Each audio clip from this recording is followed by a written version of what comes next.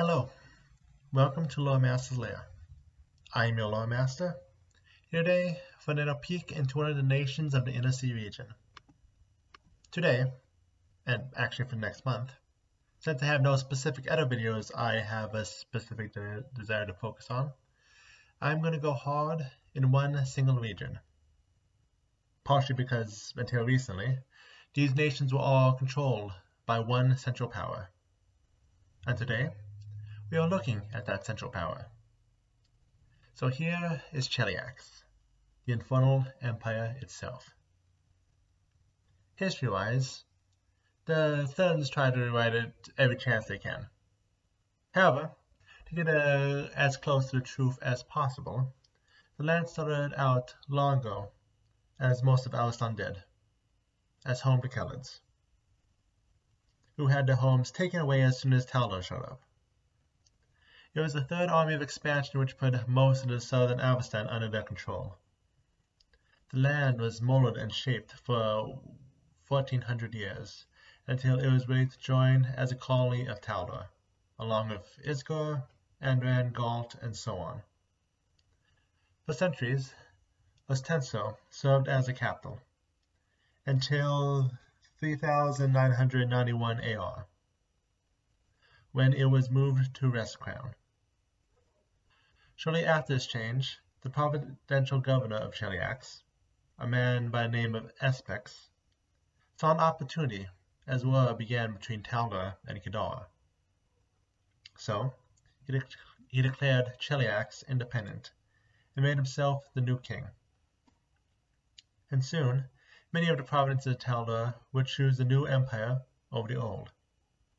Andran by free will, Isgor and Galt by third of force. And so the even-tongued conquest set the sun on one power and gave rise to another. However, the old Talon spirit was with the new nation, and what was Talon known best for but expansion? And so Cheliax began to grow in two different ways. First, colonies. Cheliax began sending groups out to sea to look for lands unclaimed, by either Talons or Cheliaxians at least, to create new cities. This included Salgava, on the edge of the Bay of Desperation in the Margni. Other colonies established include Corvosa in Varisian, Inca's End and Canaros on the coast of Arcadia, and a Sun Temple colony on Aslante's ruins, though this last one is now part of Andran. And for already civilized places, the Everwar was called to conquer. This first began as a failed attempt to conquer Absalom, but eventually brought about actual successes. First by conquering Kari in Rahadam and gaining complete control over the waterways known as the Arch of Eredin. And then this led to control over not just the three original vassal nations, but Mathun, Nidal, and parts of the whole of Belkzen and Drama. They also considered last war, but decided they wanted nothing to do with guarding the Whispering Tyrant, and so left at the only former Taldor colony still standing. Eventually, when the war chest ran dry, another focus took the minds of Chelish. The Starfall Doctrine, a prophecy that Eredin would return to the world and take the crown of Cheliax, making the nation center to his everlasting empire. For 200 years, preparations were made, including the abdication the day before the actual date it was supposed to happen, of King Gaspadar I, in preparation to welcome Eredin back into the world. 4605 AR, all of Cheliax was ready for their god king. Then Eredin died, and the preparations to turn over the government to him left the country with no government. And so the chaos known as the Chelish Civil War began. Again, eventually, Gaspadar was assassinated, which brought two forces to the forefront. House Davian and their naval power, and the thrice damned House Thurn. The Thurns, though through their deals with both devils and Hell Knights, eventually returned order, but not without great cost to the nation. Salgava was the first colony to break away, followed by Mathun, Dal, and Korvosa walking away all during the war. And afterwards, Galt and finally Andran left through ideological differences. Cheliax had lost its full might. However, the Thurns did fulfill their one promise to the nation. They brought order.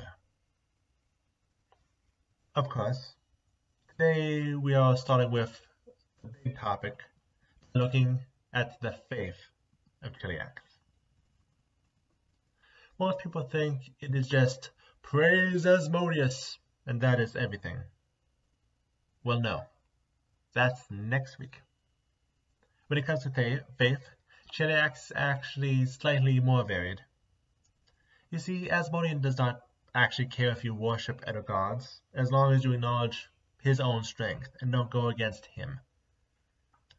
If you want to fake your devotion to Asmodeus, the condemning motions are good enough for him.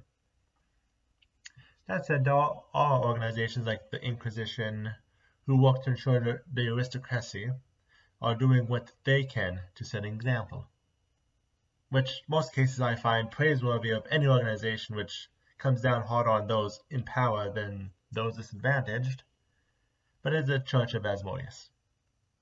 So, aristocracy makes it a spectator sport to try to show devotion, with losers having everything precious taken from them, while commoners are allowed to keep their private shrines as long as they celebrate every bloody holiday.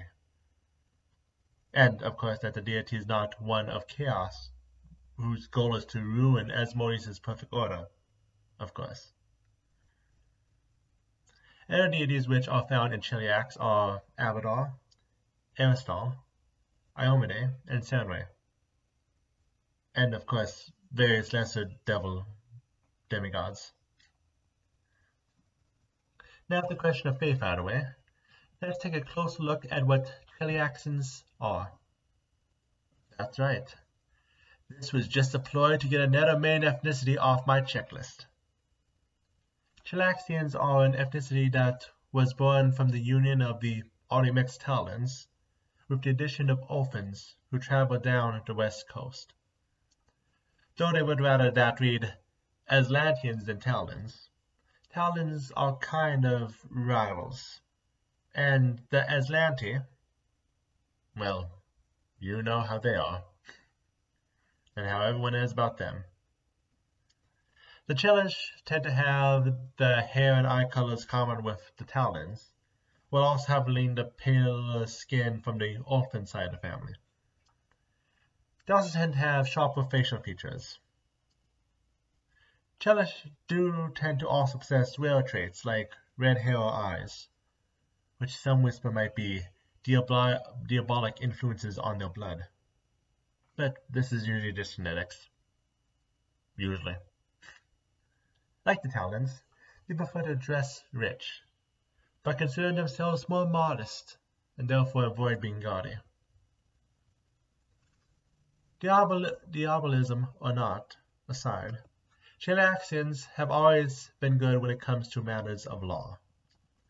They learn from an early age to read an entire contract, and find ways to getting an upper hand in such matters are a sign of strength among them.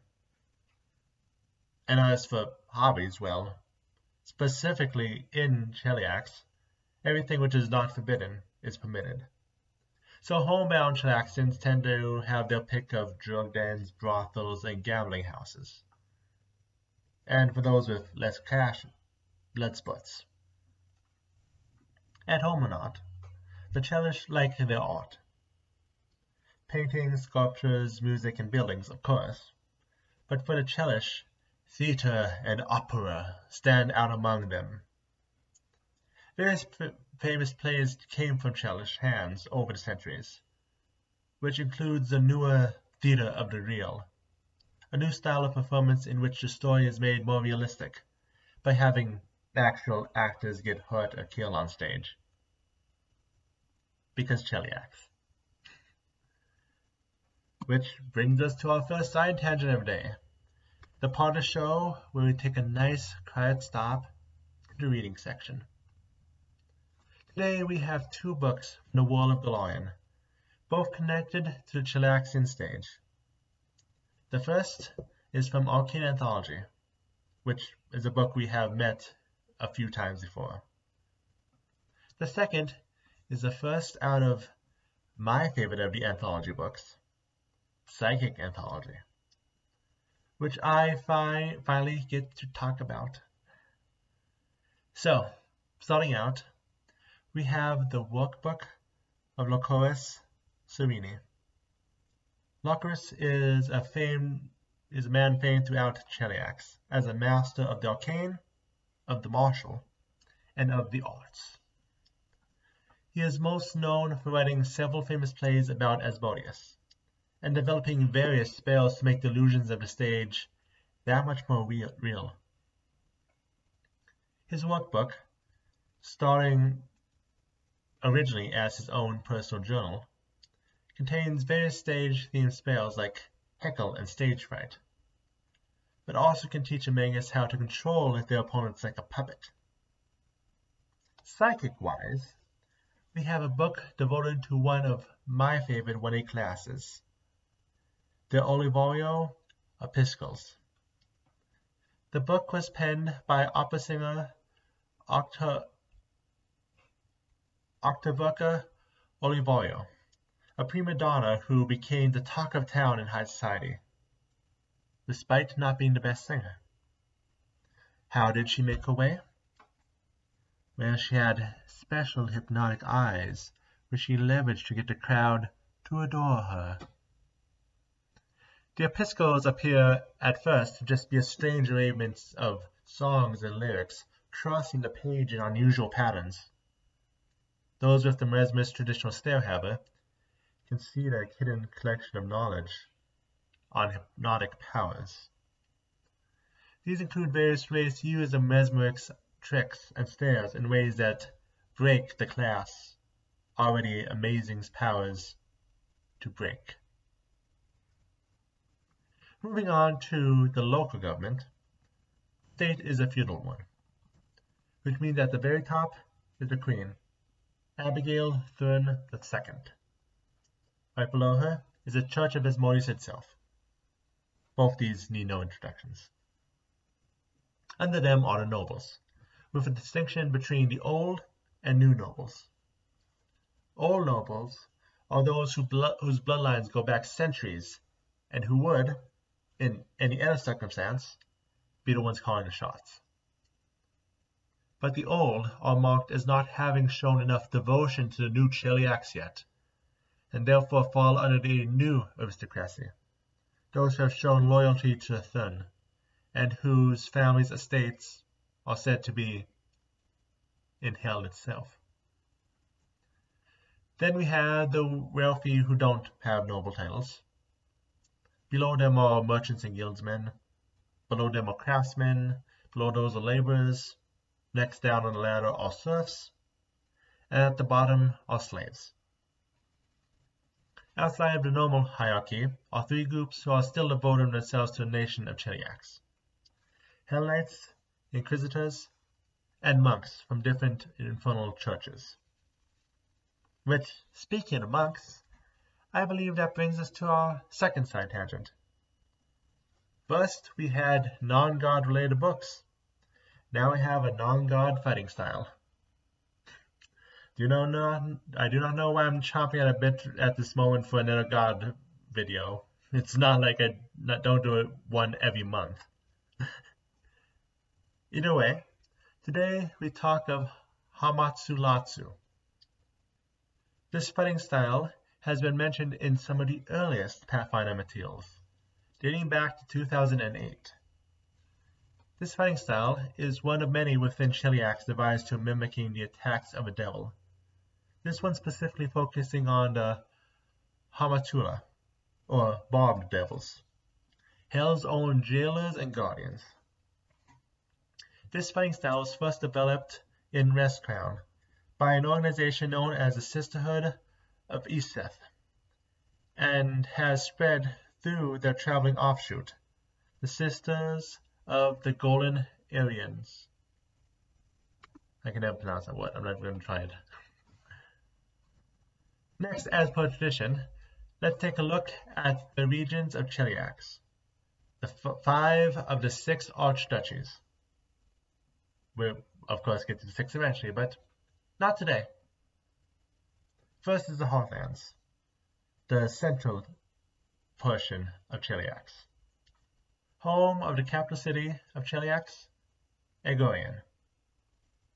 What started as a small fishing village on the Lake of Sorrow grew into one of the greatest trading hubs in the region, eventually becoming the capital when the Thrums took the staffs away from Westcrown.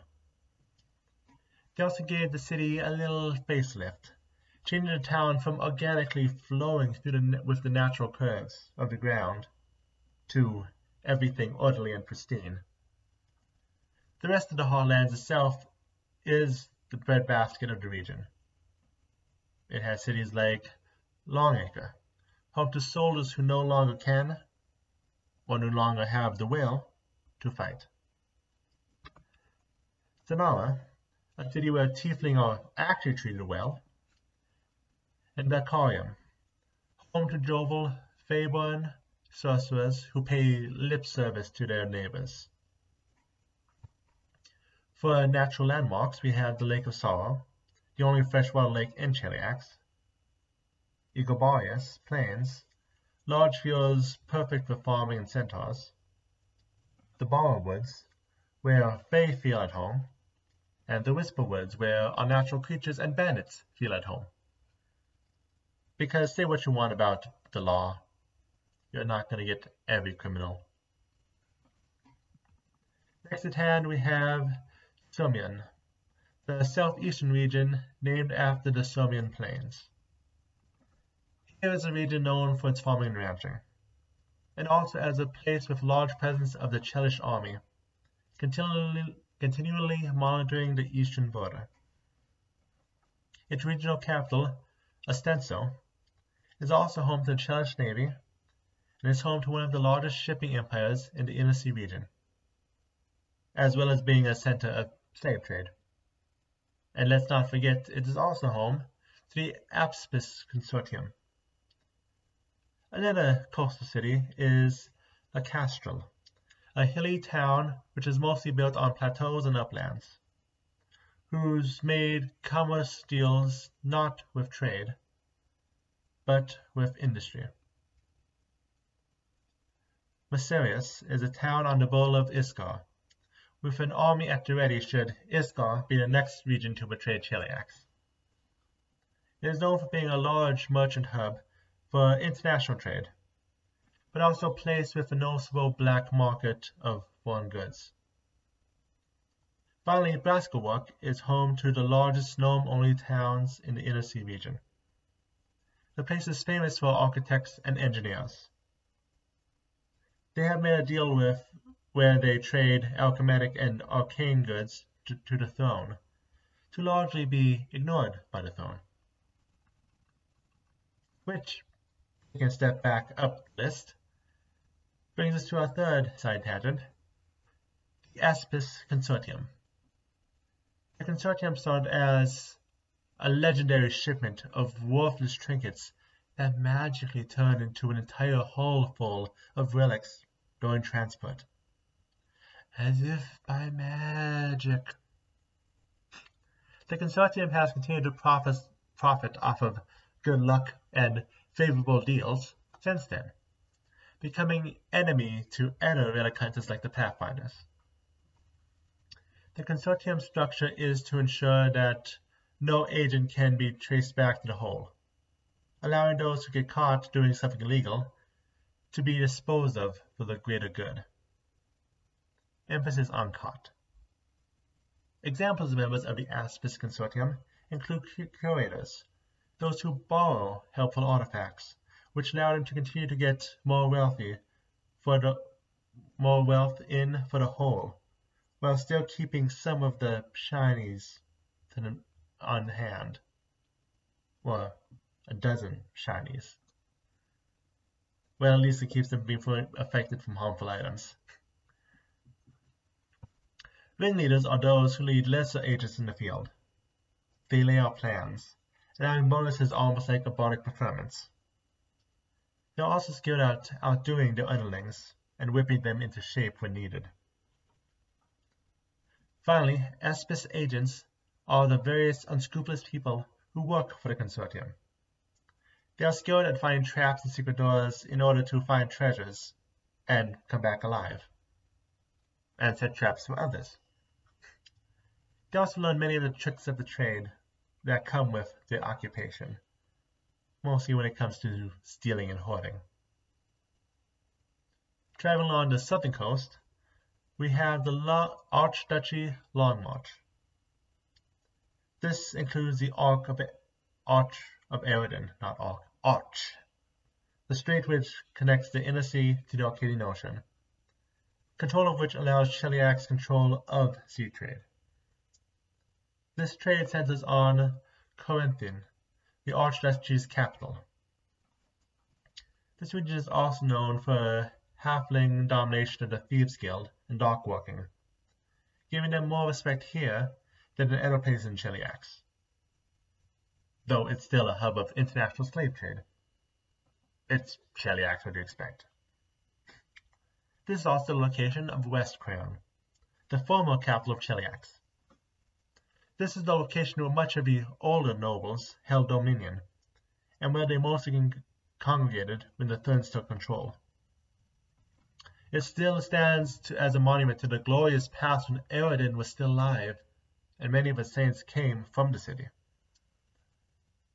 Messini is now a small port town. It used to be a holy town to Abadar, and most of the citizens are still his followers. The city is full of followers of absolute law, which has allowed them to get along decently with Asmodeans, as well as be controlled by forces like veiled masters. One more place of note in the ruins include the ruins of Dang, a city which was destroyed during the storms accompanying the death of Eridan.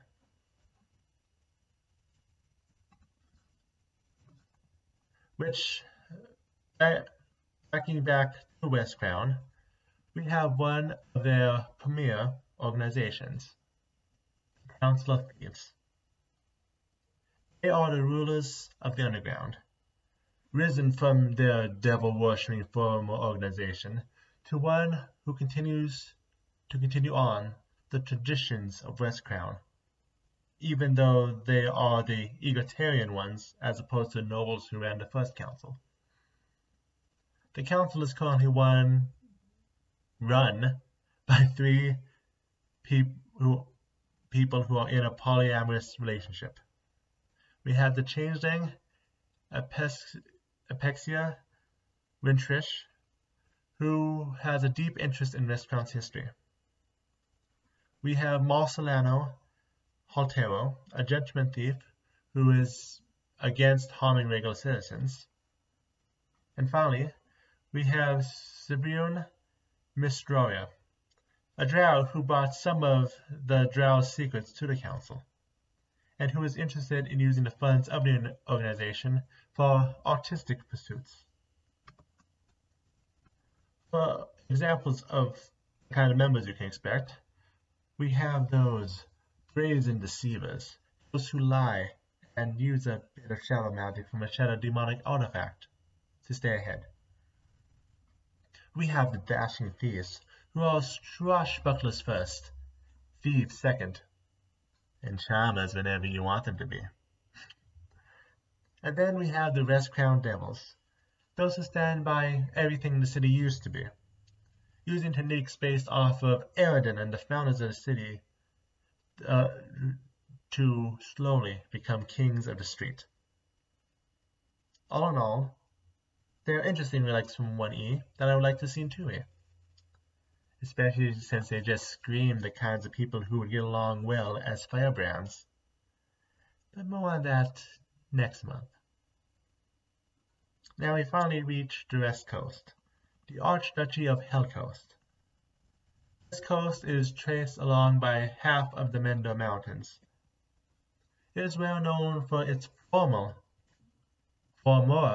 capital, the city of Pezek, which was once burned down for anti-Thune sentiment, but was rebuilt by those who refused to stay down. Eventually, anti-Thune plays and poetry led to a second skirmish, which led to the current blockade. Yet still the town stands, its arts popular in various anti-Thune nations. For less successful rebellions, I direct you to the ruins of Norona. So yes, this region is the one most marked by standing against the Thuns. With the town in open rebellion, the regional capital is now instead in Belde, home of its administrator. I would also go more into the administrators of these archduchies, but they are mostly just Thun puppets. They don't matter. Anyway, the mountains in this region are also home to Devil's Perch, one of the largest cities of Strix. Outside, we have a couple of islands which belong to this archduchy. First is Trunion, traditional home of giants until the Chelish ran them out. However, a secret cell believes it's almost time to take the home back. Shardstone, on the other hand, seems uninhabited, but is actually home to a secret Thun lab where inhuman experiments are conducted. Turning to the north, we have the Mendo Mountains making up the border with Nidal, as well as serving as its own archduchy. I know some of you are expecting a sixth archduchy, but that will be its own video someday for you know why. Anyway, between the mountains and the Barrowwoods stands Cantaria, the capital of this region. It is a city which is a trade post with neighboring Nidal, as well as famed for being the location where Iomade performed her famed 10th act, ruling the town for a year and a day. More on that whenever I get to her. The other big town of the region is Taganhold, a town established by the Dwarven trappers. They are known for having produced the roads that go through the famed Mendo Gap, which connects the country to its northern neighbor, as well as the Mendo Keep, to keep the two nations separate. Taganhold is also not that far from St. Ilya's Fountain, a healing spring on the site of the death of Iomede's first saint. Outside of that, it is all mountain ranges, the region living off the mining industry, and slaves. Because Cheliax, what more do you expect? Which brings us to the end of today's video, which sets up pretty nicely talking about us talking and taking care of the Southwest in Avestan. Not counting this one as a themed month like I did Orc Month, but you're going to get some of the same notes hitting in the near future. Speaking of which, come back next week for more Diabolism in the form of a God video. I look forward to seeing you all next time.